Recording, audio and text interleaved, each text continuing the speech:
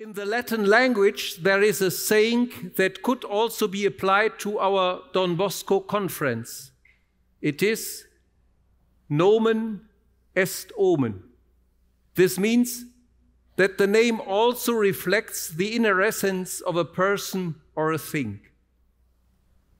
In this sense, all reflection on catechesis and appropriate ways of transmitting the faith reflects what makes Saint Don Bosco such an inspiring figure for us. He lived in Italy in the 19th century. He was born and grew up in poor circumstances, and from an early age, he had the desire to dedicate his whole life to the transmission of the faith. He had a special focus on young people, just as we are asking ourselves these days how we can reach out for young people in catechesis. He knew how much places for proclamation can become messages of faith. In Turin in 1880, he managed to get a shed to gather young people for catechesis. It was not the material or organizational expenses that were so effective, but the radiance of his charism that turned sober or even poor walls into resonating bodies. The secret of his catechetical gift speaks from a word that has come down from his mouth, or rather from his heart. He said, "Do good, be merry, and let the sparrows whistle."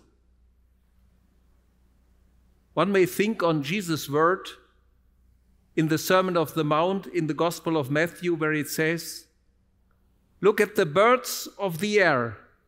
They do not sow, they do not reap, they do not gather provisions in barns, yet your heavenly Father feeds them. Are you not worth much more than they?" It is this freedom from human feasibility that makes Saint Don Bosco so credible.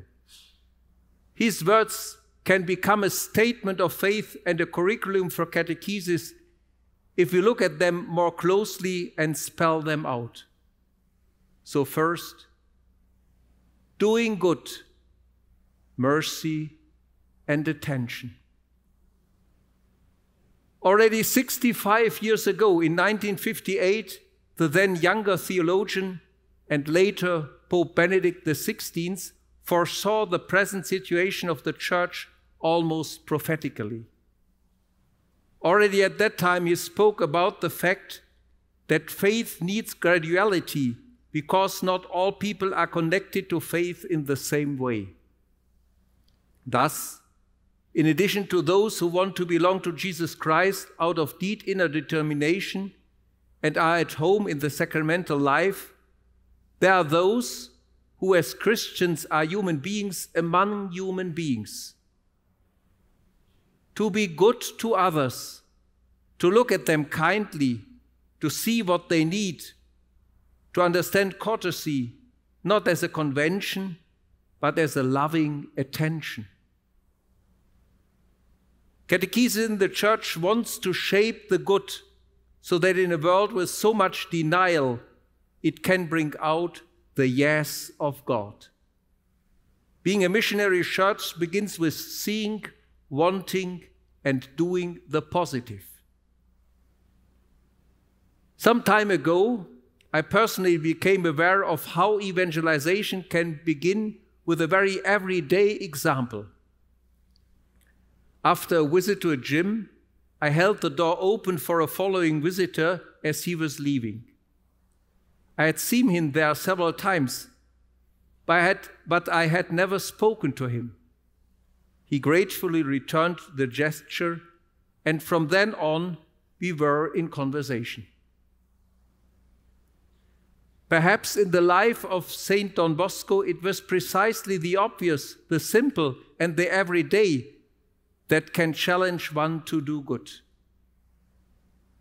The well-known phrase, "Only those who feel what they see give what they have shows how we can get a sense of what is good.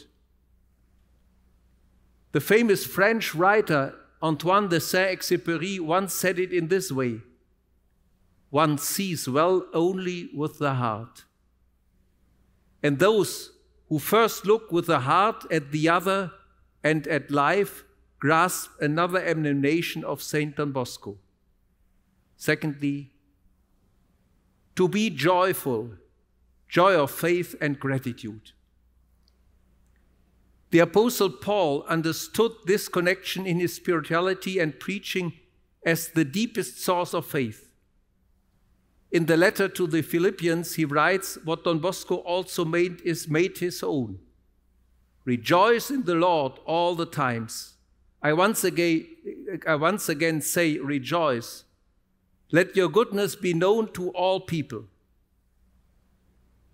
Dear sisters and brothers, real, authentic joy of faith comes from within. When a person has gone to that depth where he or she realizes that he or she owes everything to God and that no success is the merit of his own achievement, his life is not chance but providence that radiates. The confidence that St. Don Bosco was able to transmit to young people in his catechesis came from within. His faith was unwavering and unswerving that God gives in his time what man needs. In Germany, there is a canon of songs that is very easy to sing with different voices, and that is precisely what it is so stirring. It takes little to be joyful, and who is joyful is a king. True joy is gratitude. It knows that it cannot be organized. It's not bound to external or material preconditions. It rises from within, and where it thus comes into life, faith comes into play. This is catechesis in the spirit of Saint Don Bosco. This is how young people can be won for Christ. This attitude is connected with the third instruction of Saint Don Bosco. Thirdly, and let the sparrows whistle, patience and serenity. Whoever says, let the sparrows whistle, does not mean it in the liberal sense, to each his own. It's not a call to arbitrariness, but an invitation to a deep serenity.